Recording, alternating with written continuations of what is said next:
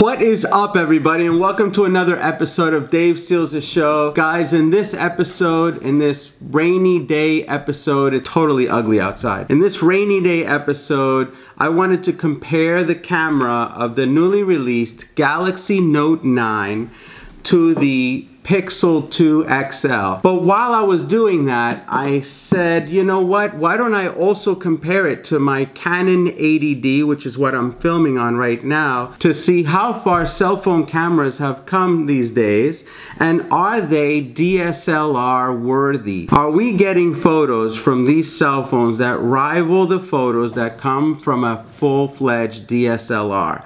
Well, in this episode, we're gonna find out.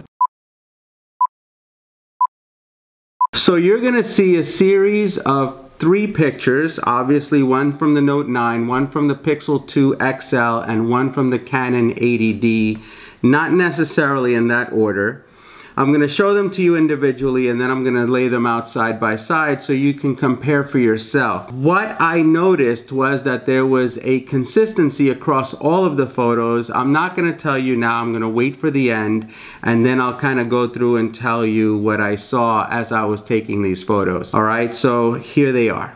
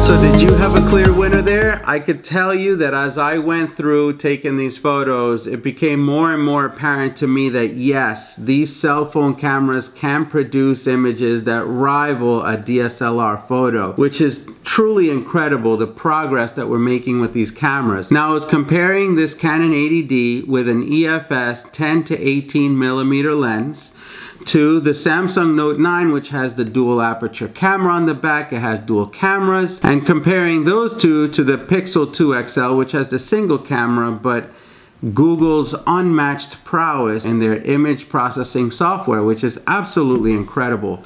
And so what I noticed was that the Canon's pictures were the most bland, I guess you could say, of all the 3 cameras.